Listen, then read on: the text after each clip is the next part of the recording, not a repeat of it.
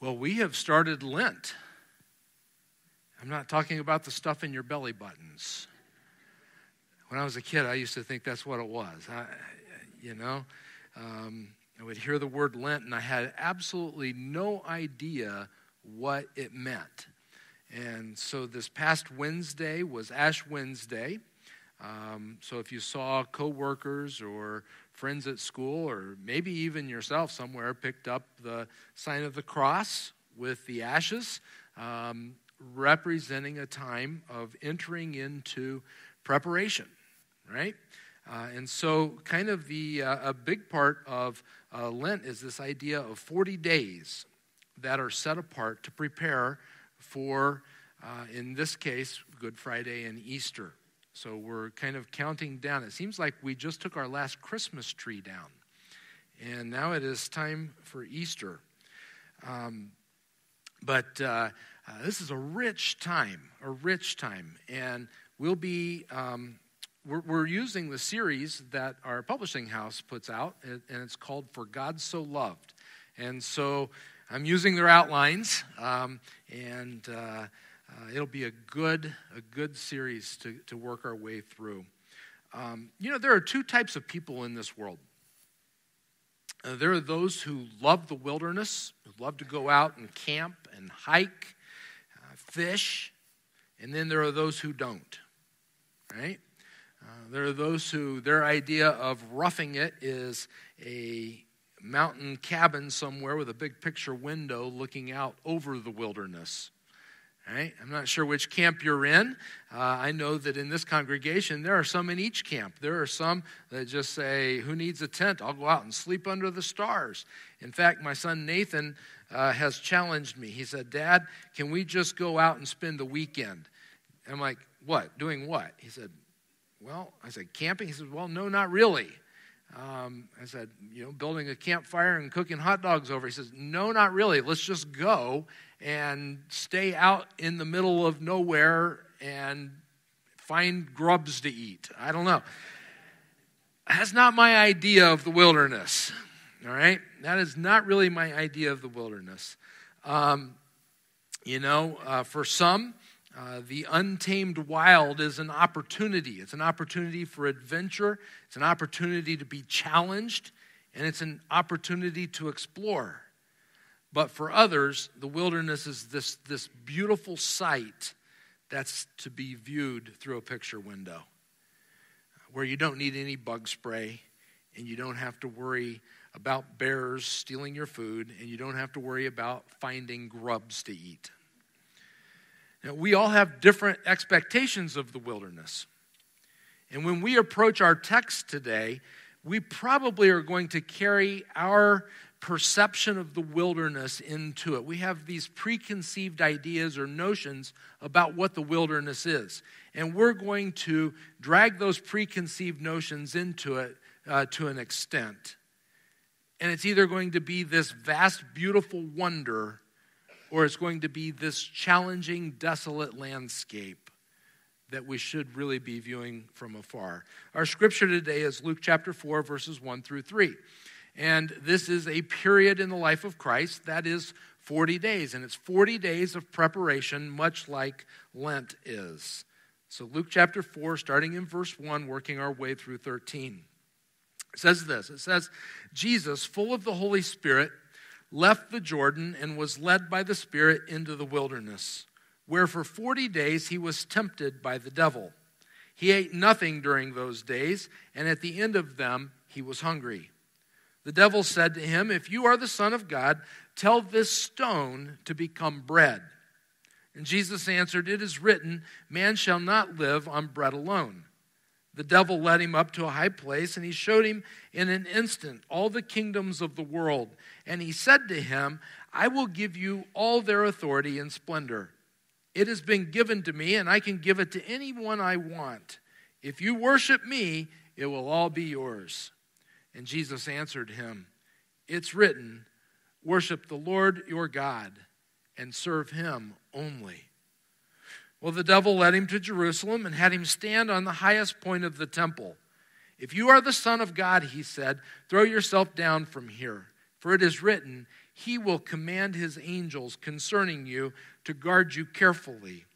They will lift you up in their hands so that you will not strike your foot against a stone." And Jesus answered him, "It said, 'Do not put the Lord your God to the test.'" When the devil had finished all this tempting, he left him until an opportune time. So which was it? A great adventure or a challenging, difficult 40 days that Jesus had to survive? I want to throw a third option in at this point, a third possibility. Because when the Jews thought about the wilderness, it would have conjured up a very different image. The image wouldn't be of camping as much as it would be of journeying. It wouldn't be of picture windows in the mountain lodges so much as it would be looking out of a tent flap for years. For them, the idea of wilderness would bring up images of Moses and the Exodus story. Moses, if you recall, he was led into the wilderness after killing the Egyptian who was beating a Hebrew slave. The wilderness for Moses became a place of refuge until the day that he saw a burning bush. And suddenly the wilderness became a place of calling, a place where God spoke, and he had the choice to answer. Out of the place of calling, the wilderness became once again a place of refuge. Not just for Moses this time, but for all of the Hebrew people who fled the oppression of slavery in Egypt. In that same wilderness that God spoke, he spoke again, and he spoke through the 10 Commandments this time, calling his people to be a people of covenant relationship with him and with one another. The wilderness also became a place of provision where the children of Israel were fed manna and quail and where water flowed from rocks. This wild and untamed wilderness, however, was not just a place of refuge, of calling, and provision. It was also a place of great temptation.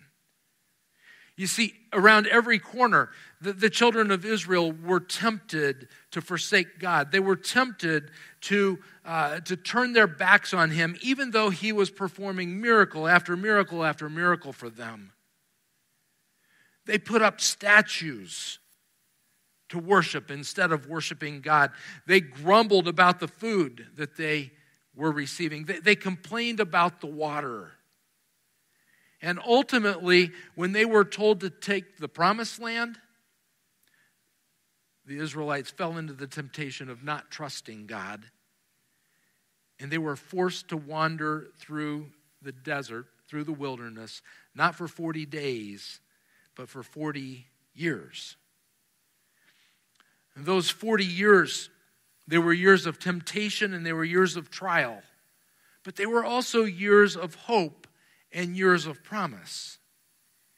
And what we see reflected in these 40 days of Jesus' wilderness journey is similar to what the Israelites went through. It's a time when Jesus also finds refuge. And it's a time when his calling becomes strong. He was tempted. And in the midst of the wilderness, he found provision.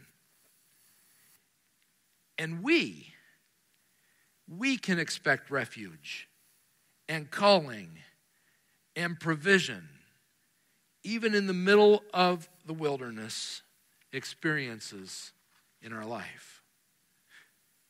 I titled this series, or this message, "The Expectations in the Wilderness." And I think that there are 4 things that we can expect when we go through the wilderness experiences in our life. The first one is this: it's wilderness refuge. Wilderness refuge. You know, I think if we're walking with God, we really don't have a choice. The wilderness is something that we have to go through. We can't just come up to the edge of it and say, oh, that's not for me, and turn around and walk back. We can't walk around the wilderness. Not if we're going to be all that God's created us to be. The wilderness is something we have to go through. And if we were to look at the context of the passage that we just read together, if we look back at chapter 3 tells us about this really odd character who also ate grubs, named John the Baptist. He was described as a wild man who lived in the wilderness and off of the wilderness. John the Baptist talks about the one who is coming that will prepare the way. And he paints the picture for us of this crooked wilderness path being made straight. And if that's the case, then the wilderness isn't something to be avoided. But instead, like Jesus, it's something to enter. And as Jesus entered, it makes a difference for us. The wilderness is not just a place of barrenness. It's also a place of promise. Look at this refuge. Look who led Jesus into the wilderness. It was the Holy Spirit himself. The Holy Spirit is the one who led Jesus into the wilderness. He entered the wilderness in the company of the Trinity. Jesus did not enter alone. If we jump over and we make a parallel between Jesus' journey and Moses' journey, Jesus fasted for 40 days while in the wilderness. In Deuteronomy 9, Moses fasted for 40 days and nights, and he prepared for the revelation of God on the stone tablets. See, fasting in the Old Testament was often preparation for divine revelation. And the fasting of Moses and the fasting of Jesus, they parallel each other in such a way that it's clear that it's a time of preparation for divine revelation to Jesus as well. God was with Jesus, and in the wilderness, he found refuge. We too can find refuge in the wilderness. We're led into wild places in our lives. We often resist those places. They're not fun to go to very often. But even in the midst of them not being very fun, they can be times of great refuge and change or reformation in our lives. And this Lent, as we lean into the purpose of these 40 days, they're 40 days of refuge and reformation for us. It's a time for us to remove ourselves from the chaos of this world and prepare ourselves for divine revelation in our lives. The wilderness is a place of refuge. But it's also a place where we find calling, a wilderness calling. As Jesus entered the wilderness, his calling was being confirmed. Again, we have the benefit of the entire book, the entire picture. And if we look at the context of this chapter, we know that Jesus is being led into public ministry through this time in the wilderness. In fact, when he comes out of the wilderness, he uses the words of Isaiah to declare that the Spirit of the Lord is upon him. In these words, he says, "The Spirit of the Lord is on me, because he has anointed me to proclaim good news to the poor. He has sent me to proclaim freedom for the prisoners and recovery of sight for the blind, to set the oppressed free, to proclaim the year of the Lord's favor." Jesus enters public ministry through the wilderness.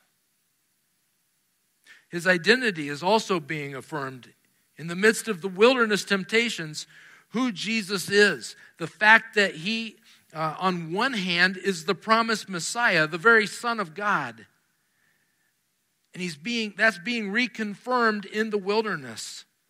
But on the other hand, the wilderness is also affirming that he is a humble servant, devoted to worship, to the service of God.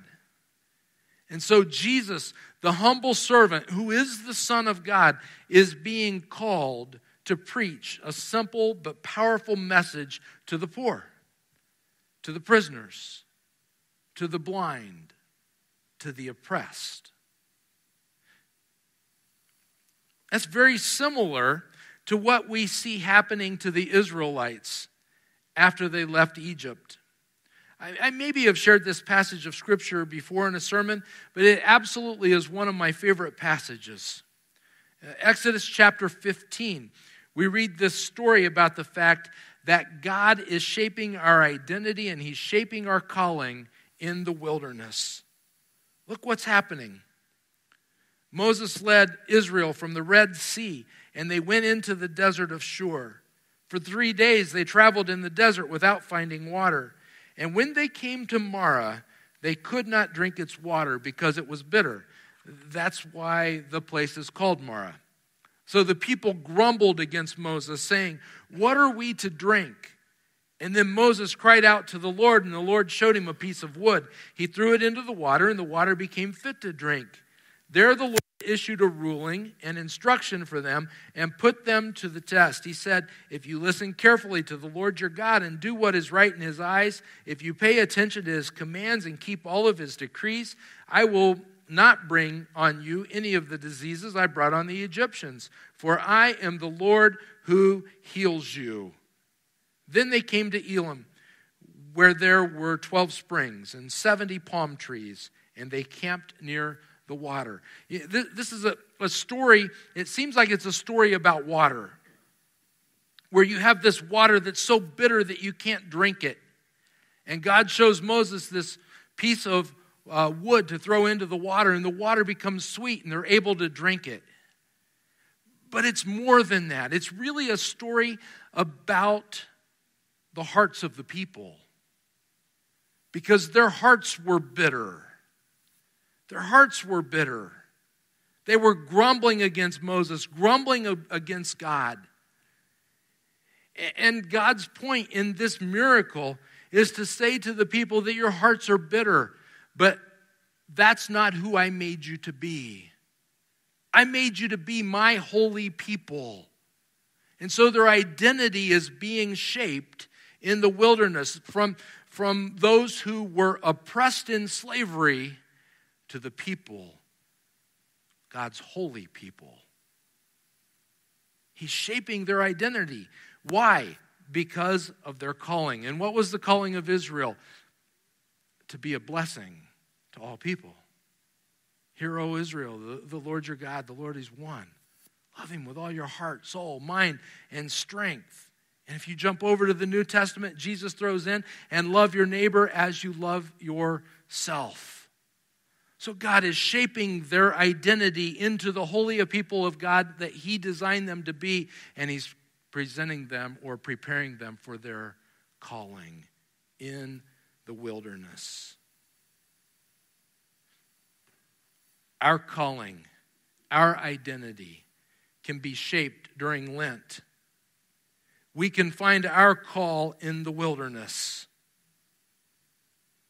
You see, we're brought back to these images of Moses, and we're being called to be the free children of God and to see Jesus called into the desert by the Holy Spirit. We're brought back to these images because Lent is that time of calling and identity shaping in our lives.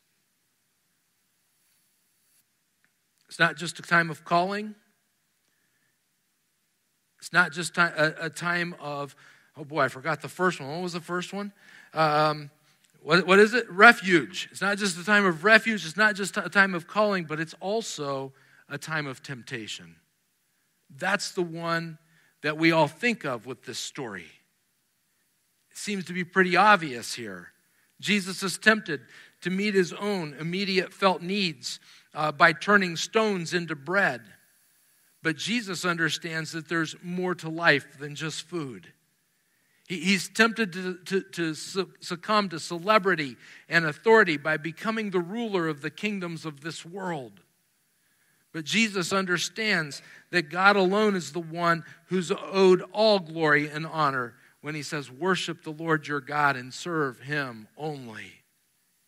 He's tempted to succumb to power by throwing himself off the top of the temple and showing that because of who he is, God would rescue his son, surely. But Jesus understands that we should not test God, but instead should trust him. And we should trust in the power of God instead of depending upon our own power or position. Well, we too face temptation in the wilderness. I can think back through my life, and any time where it has felt like a wilderness experience, there has been a temptation right there as well. Lent, it's a season of facing things that tempt us. Through the years, this has been done through fasting. Fasting from things that we enjoy in order to draw closer to God. Jessica just shared with me the other day that some of her classmates, oh man, this might be a challenge for all of us. Some of her classmates are fasting from social media. Ooh. I said, I don't have any problem with giving it up as long as I can keep Facebook. I don't do anything on Facebook, anything, except for stalk people. Fasting to face the things that tempt us and to draw closer to God. Maybe we should give up sweets. Maybe I need to give up coffee. Maybe that would be the one thing that I should give up. You see, as we give it up, we can learn to stand firm against things that do tempt us in the power of Christ. One of the ways that we do that is through the knowledge of Scripture. Just like Jesus knew the Scriptures, and that helped him to stand against the temptations. Each week, I kind of had a little epic fail this week. I forgot to get to Twyla the graphic for this series and the memory verse. But after this week, there will be a memory verse on the front. I would encourage you to read it. Read it, learn it, memorize it. Because there will come a day when that scripture will help you to stand up to something that's tempting you. Something that's tempting to draw you away from God.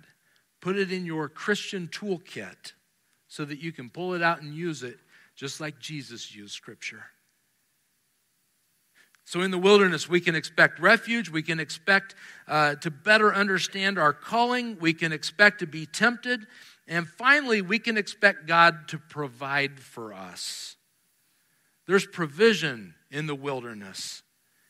You know, God always takes care of us. We're in the wilderness. Easy for me to say. There are lots of times when you start into a wilderness experience, and you wonder, where are you, God, in all of this? But just like Jesus wasn't alone, and God took care of him, we're not alone, and he takes care of us. Jesus' needs were met. In the Gospel of Matthew, it finishes this way. It says, then the devil left him, and angels came and attended him. Now, if I didn't eat for 40 days, I think I would need angels to attend to me as well. But the point of it is that God cares for us. We're in the middle of the wilderness. It compares to the needs of the children of Israel in the wilderness.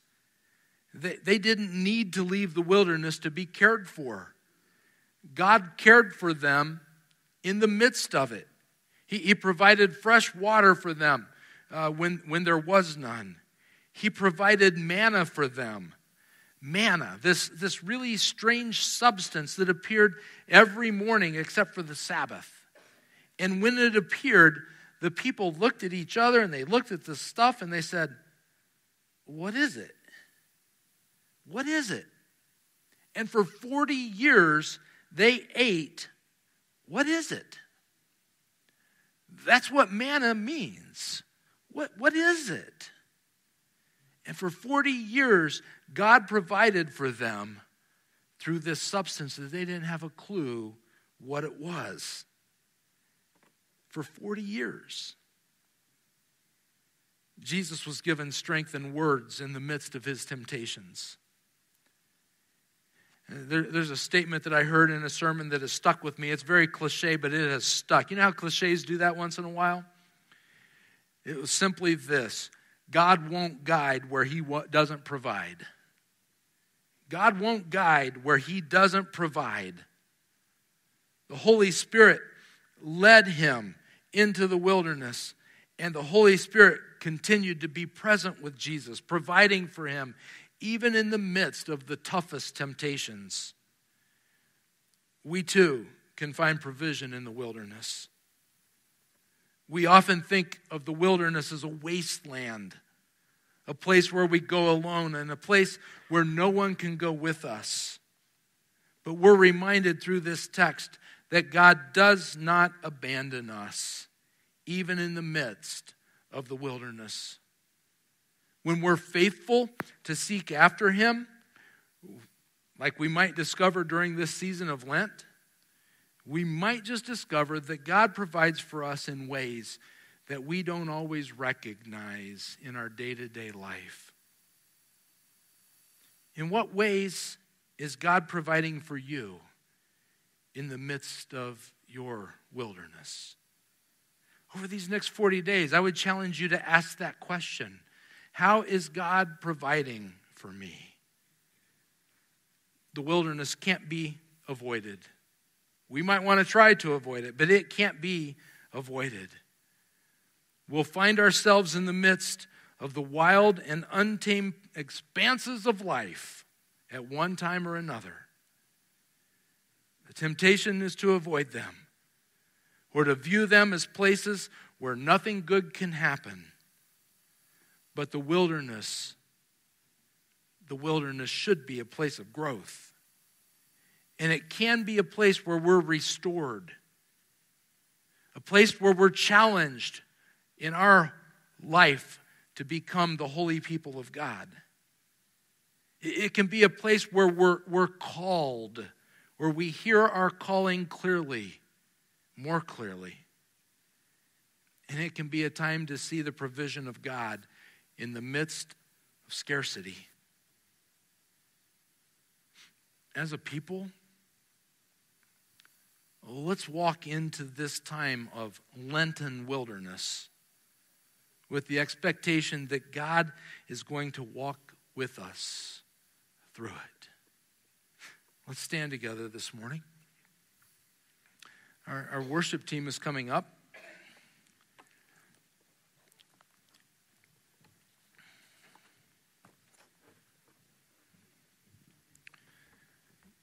As they do so, it's a great time to commit to this season of Lent, to asking God to meet you there in the middle of the wilderness. Maybe he wants to teach you something individually. I think he wants to teach our church something. It feels like we've been walking in the wilderness a while, doesn't it? But he's faithful. He's with us. He provides. In the midst of it, there's refuge. And in the midst of it, we collectively can find our calling. Let's sing this song together this morning.